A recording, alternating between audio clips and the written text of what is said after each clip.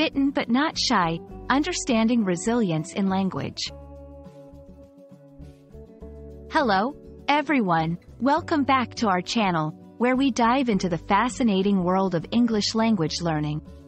Today, we're going to explore a very interesting phrase, bitten but not shy. This phrase is a great example of how language can encapsulate human experiences and emotions. So, if you've ever wondered about the meaning behind these words and how they can be used in everyday English, you're in the right place. Let's get started. First things first, let's break down the phrase, bitten but not shy. At first glance, it might seem a bit puzzling. The word, bitten, typically refers to the action of being bitten, literally by an animal or insect, or figuratively by a bad experience. On the other hand, not shy suggests a lack of hesitation or fear.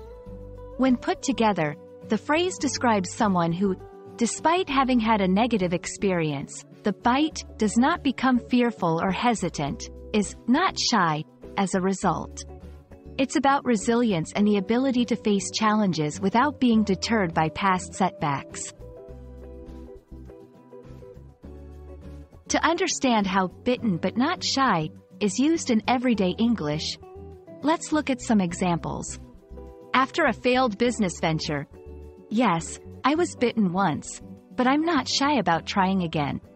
The lessons I've learned are invaluable. In personal relationships, she's been bitten by past relationships but is not shy about opening her heart to love again.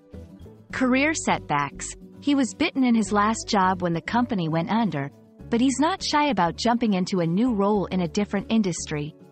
These examples show how the phrase can be applied to various situations in life, emphasizing the courage to continue despite difficulties.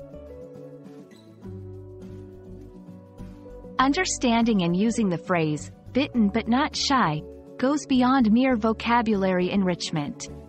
It taps into the cultural value of resilience, an essential quality in facing life's challenges. In English-speaking cultures, there's a strong appreciation for individuals who demonstrate the ability to bounce back and not let fear hold them back from new experiences or opportunities. By incorporating this phrase into your English, you not only enhance your linguistic skills but also convey a deep understanding of a valued personal trait. And that wraps up our exploration of the phrase, bitten but not shy. We hope this video has not only expanded your English vocabulary but also inspired you to embrace resilience in your own life. Remember, it's not the setbacks that define us, but how we rise above them. Thank you for joining us today. If you found this video helpful, don't forget to like, share, and subscribe for more insightful English language learning content. Until next time, keep learning and stay curious.